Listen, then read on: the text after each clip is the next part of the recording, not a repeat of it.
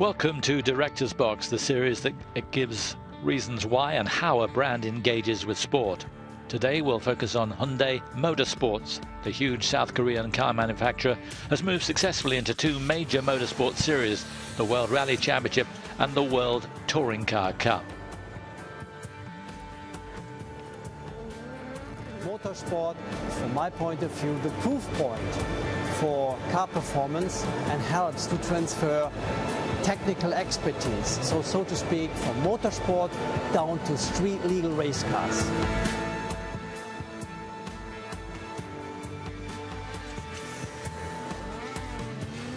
WRC is really, let's say, a championship for manufacturer, and TCR is really something for customer. It's good because it gives the possibility to private team and also private driver to have really a racing car.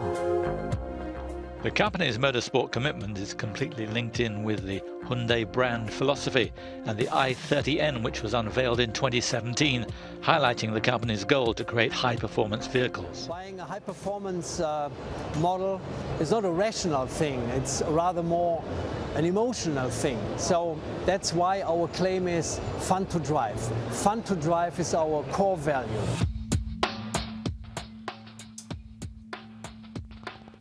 Well, we present all the different possibilities to the headquarters, and they were really keen to get through the different markets, promotion of the brand. And this you can have only through a customer department. Of course, when came, let's say, this first N model, the i30N, well, it was the ideal car to do a TCR.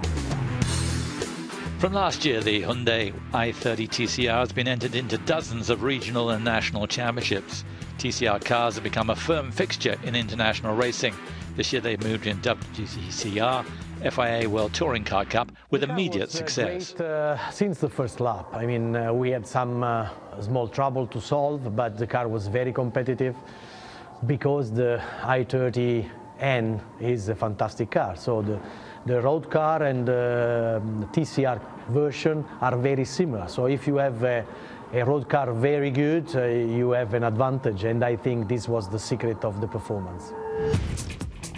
The link between Hyundai Motorsports, based in Germany, and Seoul is permanent and efficient.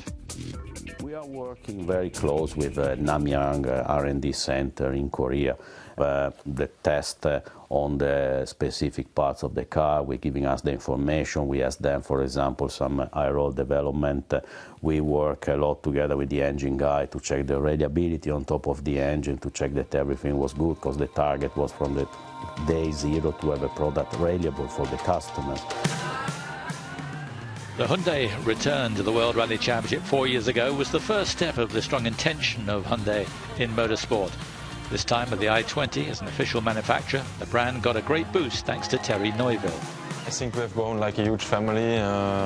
Everybody is supporting each other.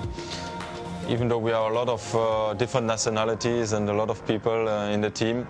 And I can feel a lot of support from the team as well, which gives me the necessary confidence to do my job how I want and how I should do it, and be competitive. Now with WTCR and WRC, Hyundai is now a huge actor in the motorsport world.